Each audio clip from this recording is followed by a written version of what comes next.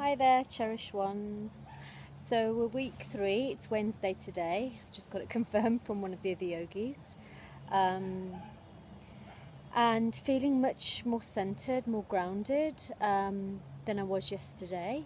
Went into town in the evening and had some pasta, which felt amazing. It was so delicious, and a lovely salad, and stepped out of the ashram vibe, which can feel a bit like a pressure cooker sometimes. It is quite intense in a really beautiful, amazing way.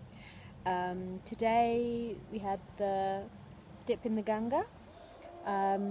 We did meditation, anatomy and physiology, which was really interesting, and the temperature is really rocketing here at the moment, so we did our practice of asana in the kitchen actually, but not, well, the dining bit, not where the food is being prepared. Highlights of the day, just did a really beautiful meditation. One of the sisters is sick, so we sent our good vibes to her. Other highlights, having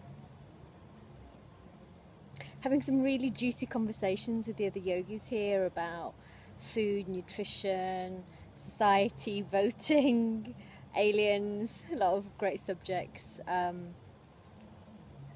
And it's lovely having those conversations and gleaming different perspectives on things. I'm really enjoying that.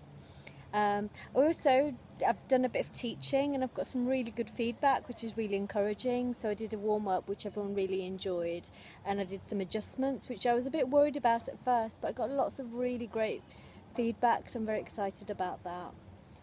Yeah, short and sweet today. Things are good generally. Felt a bit homesick yesterday, but I've got lots of lovely text messages from people, so I'm really enjoying that and feeling very loved.